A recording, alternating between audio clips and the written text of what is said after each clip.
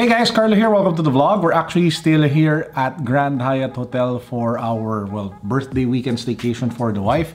But for today, we're going to do a quick review of my favorite Jordan 1 sneaker so far for 2019. Well, it's not so far because 2019 is about to end.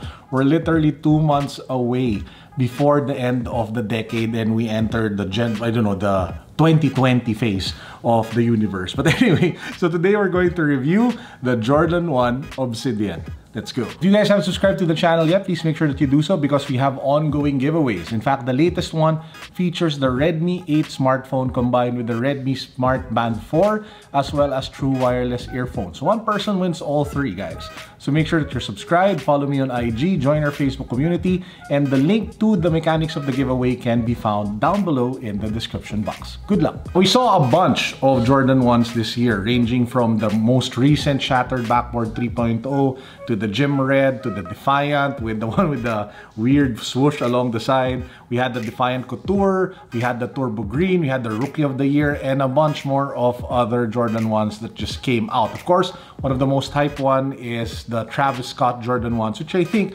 a lot of people will call like the absolute best Jordan 1 of 2019 because of the hype behind it. But I will kind of disqualify that because I think it's just on a whole different level because it is just so hard to get and it is so expensive.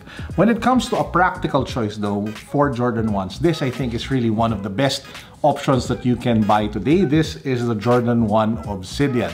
Now there are three reasons why I like it. First is the quality of the leather. I've bought pretty much most of the Jordan 1s that came out in 2019 and this by far has some of the best leather build that they've had for the Jordan 1 this year. If you take a look at the tumbled leather here at the toe box, it's a little bit firmer and it isn't as soft and as supple, which is good because it kind of looks much more premium. It feels much more premium as well. The leather here along the mudguard is also far better compared to the previous Jordan 1s that I've seen, and that extends all the way here to the swoosh, back to the heel, and even here along the collar. So in terms of leather quality, I really have nothing bad to say. Actually, not just leather quality, but build quality overall. There are minimal issues that I see with it, which is something that I can't say with the previous Jordan 1s that I bought. Most of them had QC, quality control issues. In fact, the Jordan 1 Shattered Backboard 3.0 that I bought, one of the holes wasn't, well punched through. So I really literally couldn't put the laces through them, which was like a big issue that I had with that particular sneaker. I mean, you pay so much for sneakers like this and to have like minor, not those aren't even minor, like major quality control issues with that, with sneakers like this, man, it just makes me scratch my head. So that's the first thing, the quality of the build and the leather.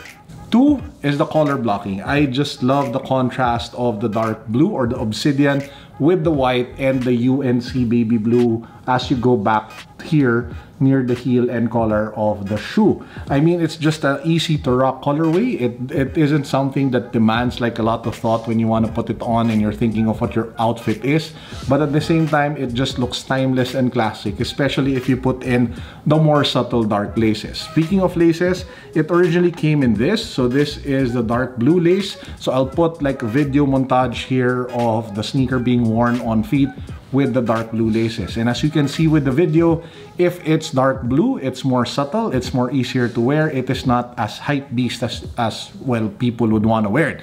Now if you want to give it more pop, you can swap in the UNC baby blue laces, which give it a little more personality and hype. So you can do that as well. I'll put a montage as well of it being worn together with the hype blue laces if you want to do that. And one trend that a lot of people are doing lately is that they wear different colored laces for each pair. So you can actually put the dark blue on one pair and you can put the baby blue on one pair and you can go all hype beast with that kind of thinking. So again, the video overlay would show that so you get an idea of what it would look like. Of the three different looks, which is the one that you prefer the most? Do you want one with the all dark blue, the one with the baby blue, or one with baby blue and one with dark blue? Let me know in the comment section down below.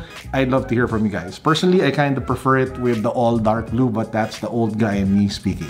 And lastly, it's not insane resale price for the Obsidian ones. I think you can get one here in the Philippines anywhere from 10,000 to 15,000 depending on your size and depending on where you buy it. I actually picked this one up from Sneakers and such over at Shangri-La. Shout out to Tintin and Julius Babao for the hookup on this pair.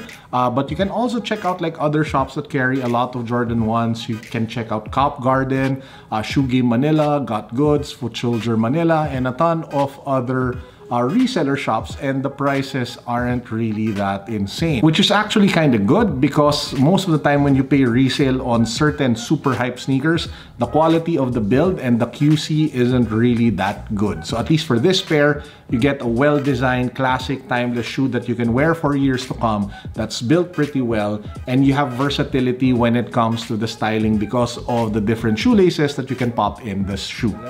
And that wraps up our review of the Jordan 1 Obsidian. If you guys like the sneaker, please do give this video a thumbs up. Let me know in the comment section what you think about it. Also, if you haven't watched the video where I did sneaker shopping with Julius Babao over at Sneakers and Such at Styled, I will put a link to that down below. I also did like the first unboxing of the sneaker when I first bought it, well, during that particular shopping trip. So again, guys, check that out. The link to that video down below. I hope you all had a restful and meaningful long weekend, and I pray that you all have an amazing week ahead. Peace, God bless, what's up, boom.